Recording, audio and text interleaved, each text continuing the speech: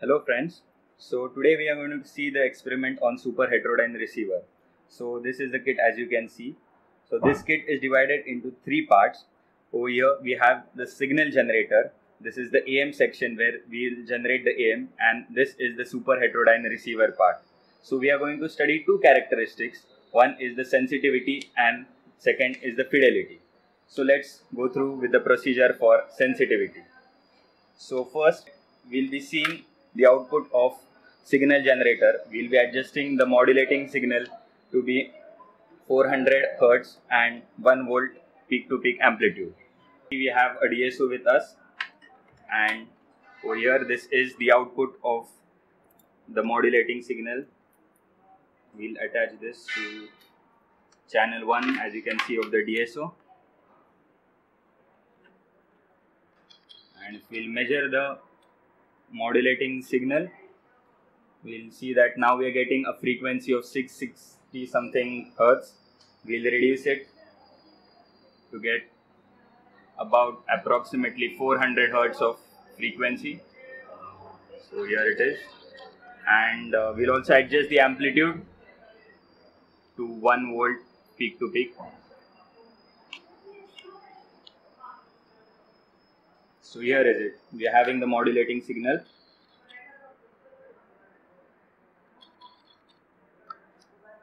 Okay, next we'll be checking the carrier signal.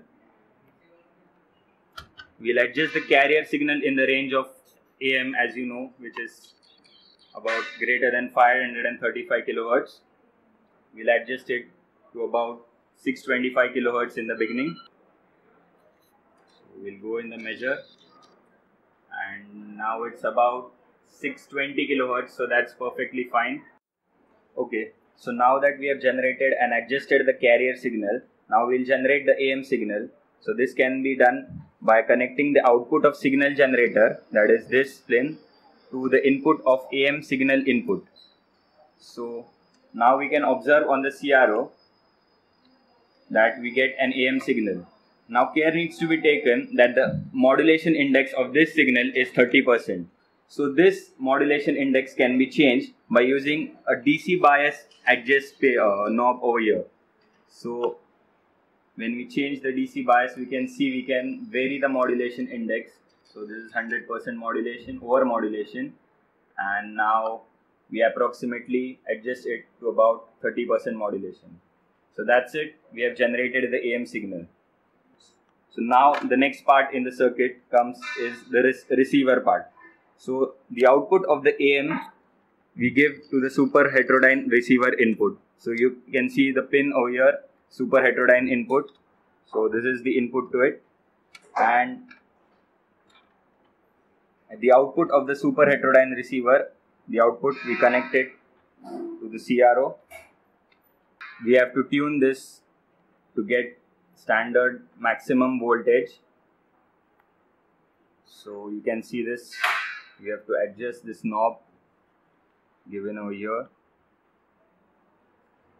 You can see the output is very low, and suddenly it will rise.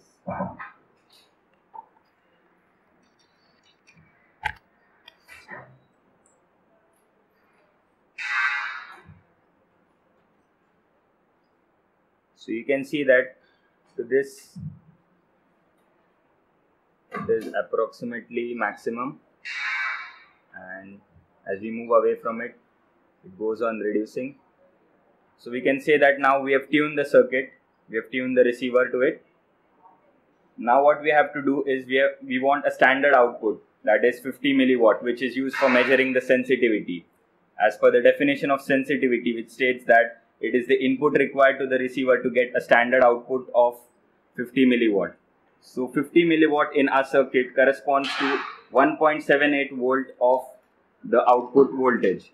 So we'll observe this output voltage now on a DSO, and we'll adjust it to 1.78 volts. So we'll switch to a DSO now.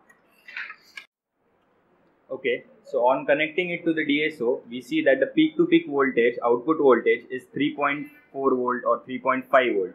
Now we are going to reduce this voltage to 1.78 volt. So for reducing this, we have been given this AM strength adjustment knob, as you can see it over here. So initially we have kept it to maximum position, and now reducing it, we will be adjusting this to 1.78 volts. So reducing it slowly, approximately it is 1.78. So you can see it, 1.78 volts.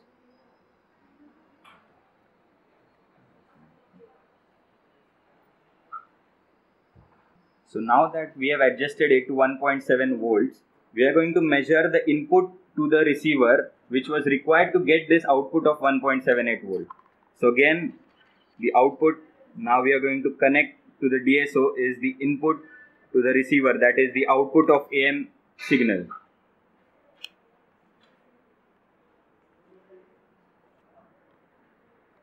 So as you can see, this is the AM signal which was required to produce a standard output of 1.7 volt, which is equivalent to 50 milliwatts of power. So when we'll go in measure, and as you can see, channel 1 peak to peak reads about 248 millivolts. So this is the sensitivity of the receiver for 625 kilohertz of frequency. Now we'll keep on changing the carrier frequency by keeping the modulating frequency constant to be 400 Hz. We'll repeat the same procedure by increasing the carrier frequency to about 700 kHz, 800 kHz, and then again reduce it till in the standard range of AM, and finally we'll plot a graph for sensitivity. Thank you. Hello friends, today we'll be learning about the property of fidelity of a super heterodyne receiver. So what is fidelity? Fidelity is the property of a super heterodyne receiver to faithfully regenerate a modulating signal over a range of frequencies. Initially, we check the carrier frequency for what we have input. We preset the carrier frequency to about 625 kHz. Using the carrier frequency adjustment knob, we can change the carrier frequency. This is the carrier frequency coarse adjustment, and there is a fine adjustment knob as well.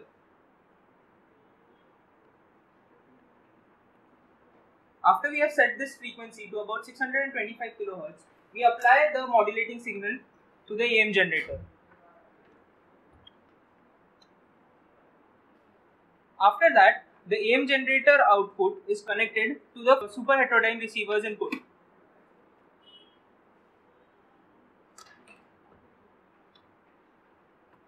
And we take the output from the output port of the super heterodyne receiver. We compare the output of the super heterodyne receiver with the modulating input.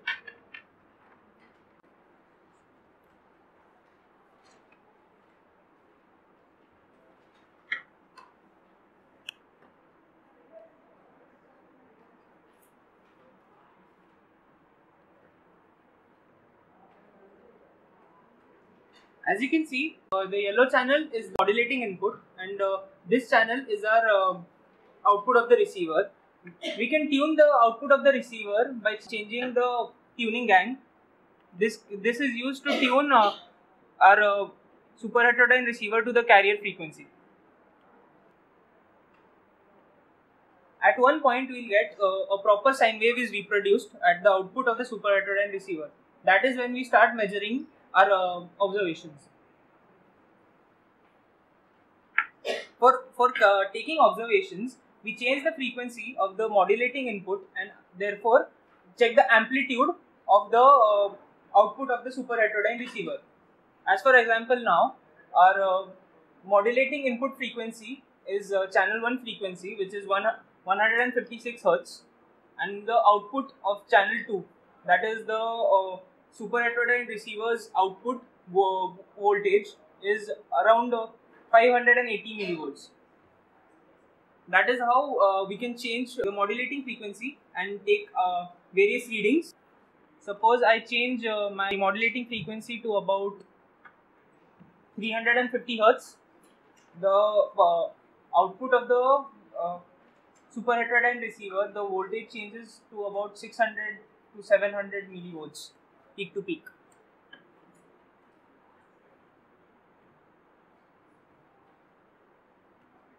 So this is how we can take various observations and we can plot a graph as well. Over a range of frequencies, it will faithfully reproduce the modulating input that you have given. Thank you and thanks for watching.